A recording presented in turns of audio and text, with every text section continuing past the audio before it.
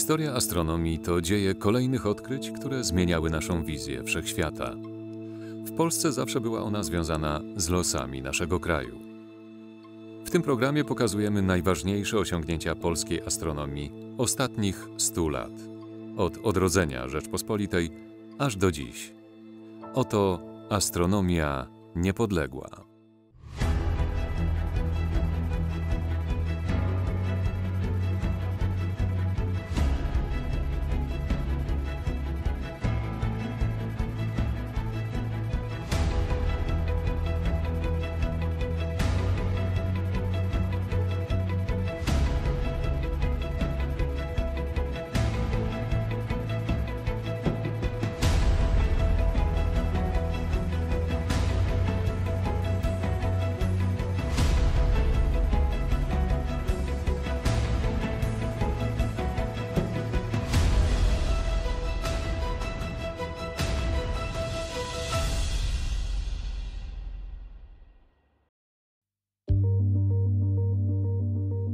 Niebo na wyciągnięcie ręki, zaklęte we wnętrzu aparatury umieszczonej pod kopułą.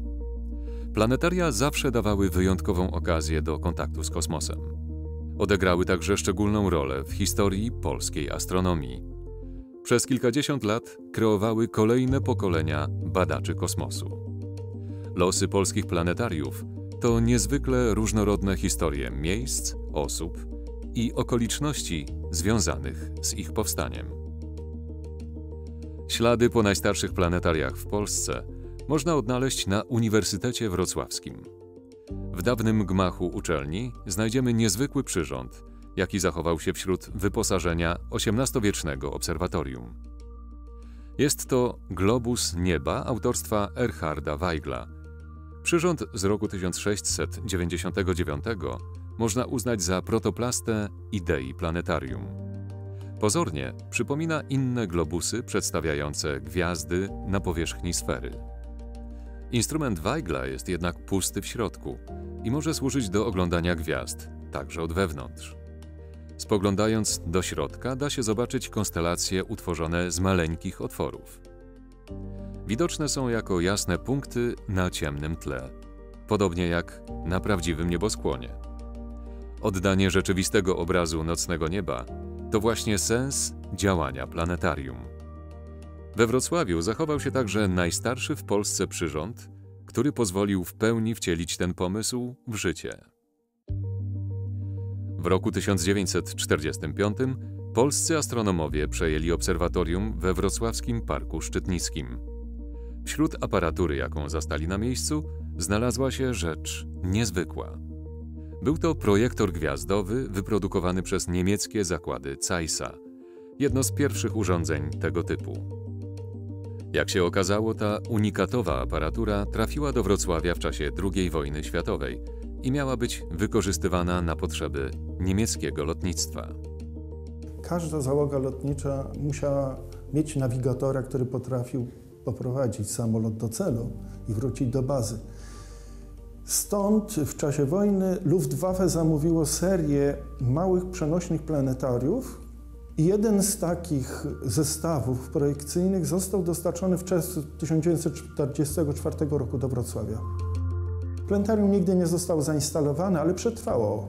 Zostało odkryte przez polskich astronomów, którzy przejęli obserwatorium wrocławskie i zostało uruchomione w bocznym pomieszczeniu hali stulecia, gdzie regularnie organizowane były pokazy.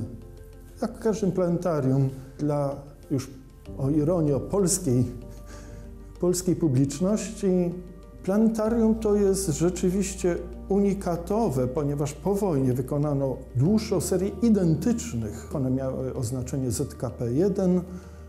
Kilka takich planetariów jest jeszcze w Polsce, natomiast tych oryginalnych planetariów wykonanych w czasie wojny zachowało się zaledwie kilka sztuk. Jedna jest ciekawa uwaga, to planetarium zostało wykonane pod koniec wojny, ale jakość wykonania jest po prostu oszałamiająca. To jest nadzwyczaj precyzyjnie przyrząd optyczno-mechaniczny, wykonany niezwykle starannie i mimo, że minęło już 80 lat od tego czasu, dalej wiernie odtwarza wygląd północnej części sfery niebieskiej. W oparciu o projektor Luftwaffe na początku lat 50. uruchomiono we Wrocławiu pierwsze pokazy sztucznego nieba. Kilka lat później podobna aparatura posłużyła także do otwarcia planetarium w Krakowie. Oba były jednak tymczasowe. Dopiero stworzenie stałej instytucji pomogło odegrać rzeczywistą rolę w rozwoju polskiej astronomii.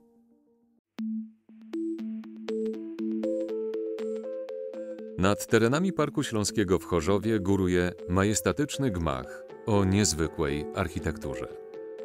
Ogromna kopuła wieńczy siedzibę Planetarium Śląskiego. Otwarte 4 grudnia 1955 roku pozostaje najstarszym i największym tego typu miejscem w Polsce. Budowa Planetarium Śląskiego była jednym z ogromnych przedsięwzięć doby socrealizmu. Ogromny rozmach i wizjonerski projekt pozwoliły stworzyć unikatowe miejsce do popularyzowania wiedzy o wszechświecie. Budynek zaprojektował Zbigniew Solawa, krakowski architekt. Legenda mówi, że dwóch panów w ciemnych okularach z podniesionymi kołnierzykami przyszło do jego mieszkania w Krakowie i złożyli mu propozycję nie do odrzucenia. On na kolanach węglem wyrysował taką wstępną koncepcję, która się spodobała. I budynek miał w tej pierwotnej wersji przypominać planetę Saturn, czyli kula z pierścieniem. Budynek administracyjny planetarium przypomina trochę orbitę Saturna, na której to orbicie też umieszczono obserwatorium, jakby jeden z księżyców tej planety. Kopuła ma średnicę 25 metrów. Jest to bardzo ciekawa samonośna konstrukcja, której grubość nie przekracza 8 cm, więc stosunek grubości do średnicy jest nawet bardziej korzystny niż w przypadku skorupki jajka. Wewnątrz znajduje się kratownica, na której zawieszono ekran. Ekran ma średnicę 23 metrów. Sama zaś aparatura, no to jest aparatura Zeissa, która była w tym czasie jedyną możliwą aparaturą do zainstalowania. Planetarium było pierwszą tego typu placówką w Polsce i przez pewien czas jedyną, jednocześnie największą, jedną z największych w tym czasie na świecie. W związku z tym to znaczenie było bardzo istotne dla społeczeństwa, a szczególnie dla społeczności, która miłośniczo zajmowała się astronomią. Na samym początku bilety do planetarium były rozprowadzane w zakładach pracy, więc w tym pierwszym roku, w 1956, do planetarium przyjechało ponad 300 000 odwiedzających. Planetarium Śląskie zajmowało się nie tylko pokazami nieba. Powstało tu również obserwatorium astronomiczne, wyposażone w największy w Polsce refraktor o średnicy 30 cm. Wkrótce w podziemiach placówki umieszczono także aparaturę do badań sejsmologicznych, a kilka lat później powstała tu stacja zajmująca się klimatologią. Prowadzimy regularne badania zapylenia atmosfery śląskiej, również stężenia tlenków azotu i tlenków siarki. Jest to jeszcze jednym dowodem, iż zajmujemy się nie tylko sprawami bardzo odległego nieba, które to sprawy wydają się odległe z kolei od życia codziennego, ale również tymi bardzo przyziemnymi sprawami, tak istotnymi w naszym regionie. Planetarium Śląskie odegrało niezwykle ważną rolę w kształtowaniu zainteresowania astronomią u młodzieży. Już w roku 1957 zorganizowano tu pierwszą olimpiadę astronomiczną. W ciągu ponad 60 lat stała się ona najbardziej prestiżowym konkursem tego typu w Polsce. A wśród jej laureatów znalazło się wielu przyszłych astronomów. Cała olimpiada jest związana z planetarium, które zostało otwarte w 1955 roku. Rok później została powołana Rada Programowa, w skład której wchodziły najbardziej zacne osoby ze świata astronomicznego. Przewodniczył jej profesor Eugeniusz Rybka z Uniwersytetu we Wrocławiu. Początkowo była to impreza bardzo lokalna, organizowana przez kuratorium tutaj katowickie. Organizatorzy mieli ambicje rozszerzenia tego na całą Polskę. W drugiej olimpiadzie już startowali uczniowie z województwa małopolskiego, krakowskiego, kieleckiego, opolskiego i tak kolejno 6. olimpiada była już ogólnopolską. Te pierwsze olimpiady miały swoją specyfikę. Na przykład finał odbywał się przed mikrofonami Polskiego Radia.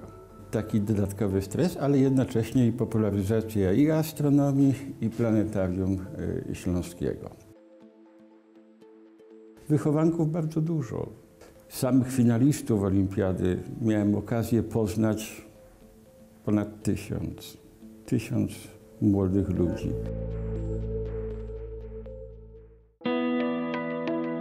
Kolejne planetaria w Polsce zaczęły powstawać w związku z 500. rocznicą urodzin Mikołaja Kopernika. 19 lutego 1973 roku, dokładnie w dniu jubileuszu wielkiego astronoma, otwarto planetarium lotów kosmicznych w Olsztynie. Z kopułą mierzącą 15 metrów średnicy stało się ono drugim co do wielkości w Polsce. Pomysł jego budowy, podparty związkami Kopernika z Olsztynem, wysunął profesor Lubomir Włodzimierz Baran. Profesor Baran został wydelegowany do Jeny, aby wybrać odpowiedni model planetarium.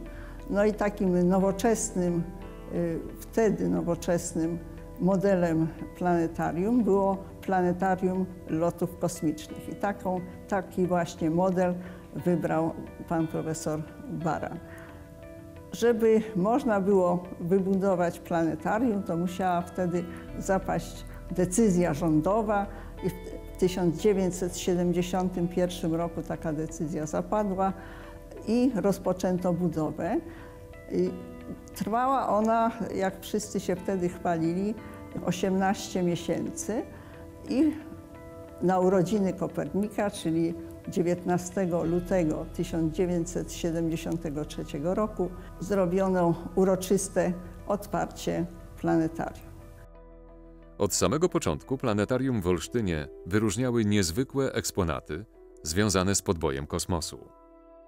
Co ciekawe, pochodziły one z obu stron żelaznej kurtyny. Już na uroczystości otwarcia planetarium przybył profesor Michajłow z Akademii Nauk Związku Radzieckiego i on przywiózł pierwszy taki eksponat, mianowicie wierną kopię pierwszego Sputnika. Dzisiaj ta kopia jest zawieszona w holu planetarium.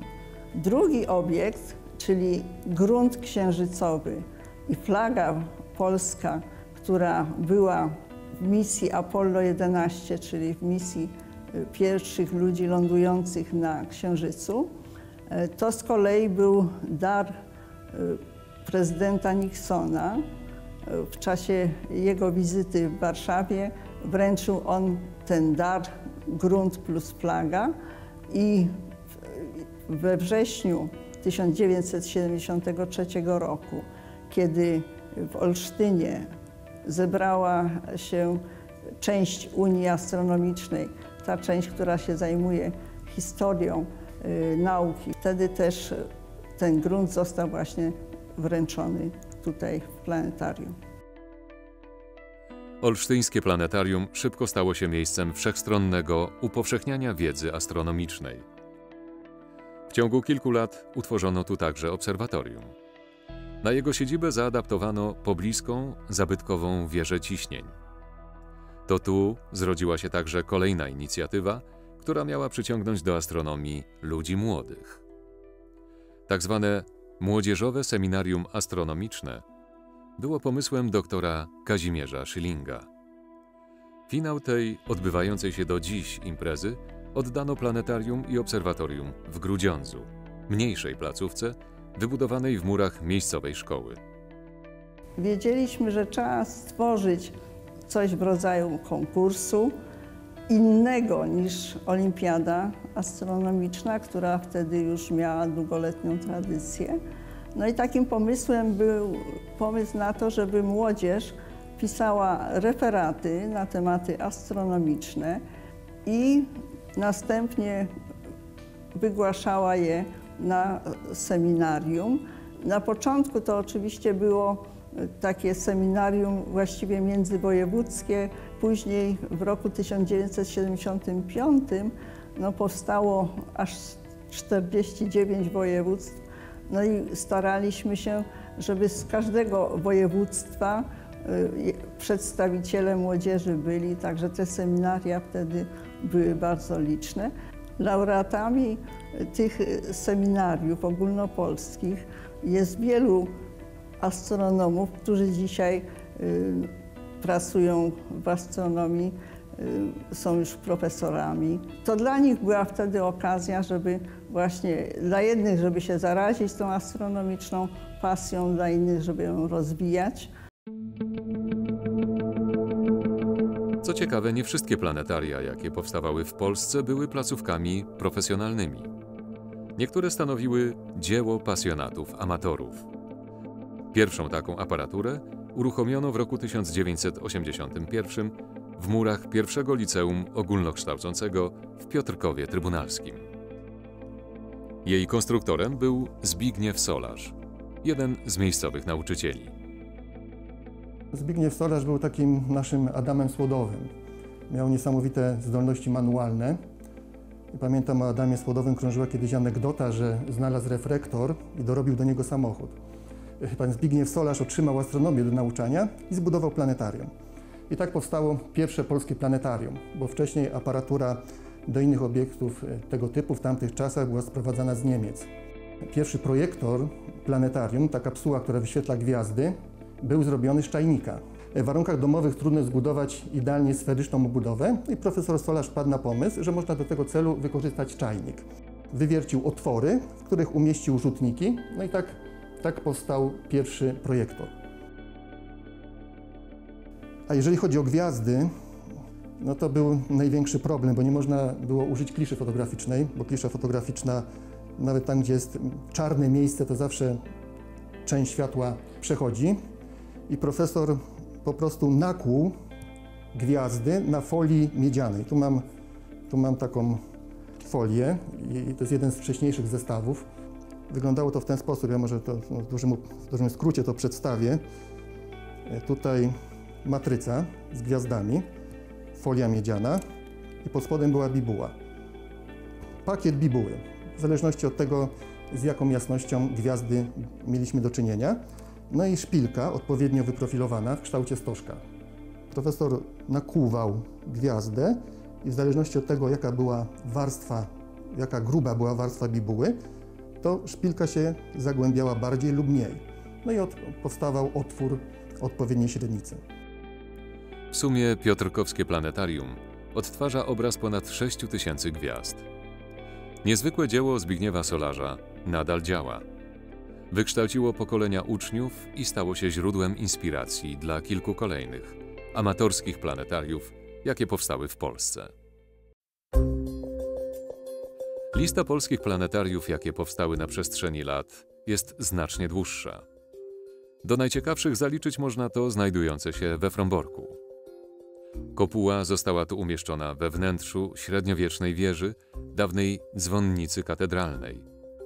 Uruchomione w roku 1973 planetarium przypomina o astronomicznej spuściźnie miejsca życia i pracy Mikołaja Kopernika. W połowie lat 90. planetarium powstało także w miejscu narodzin wielkiego astronoma. Znajdująca się w Toruniu instytucja może się pochwalić równie niezwykłą lokalizacją. Na budynek planetarium zaadoptowano dawny zbiornik miejskiej gazowni. Współczesne polskie planetaria wkroczyły w nową, cyfrową epokę. Pierwszą placówką nowej generacji było warszawskie Niebo Kopernika, wybudowane przy Centrum Nauki Kopernik.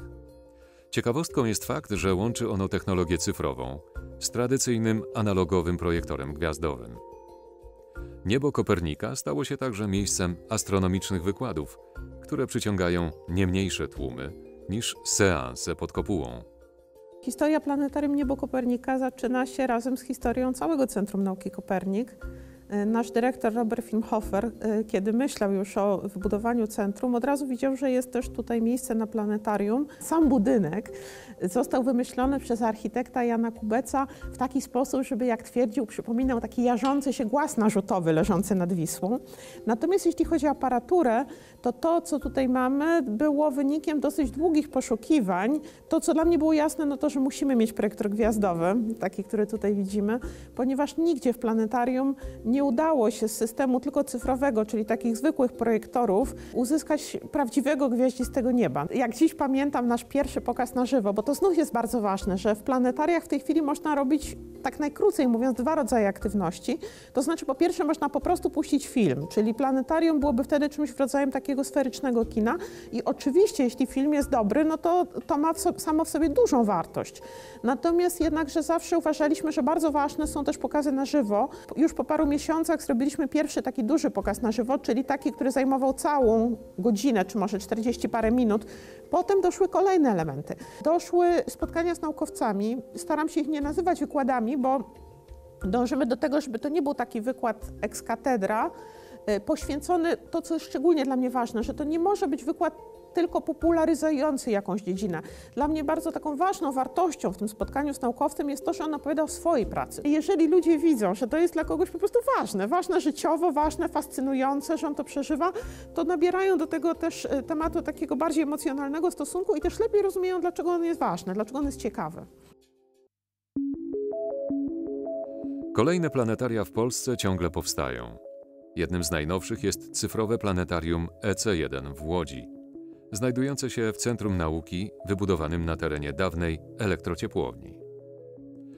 W roku 2018 rozpoczęła się także przebudowa Planetarium Śląskiego.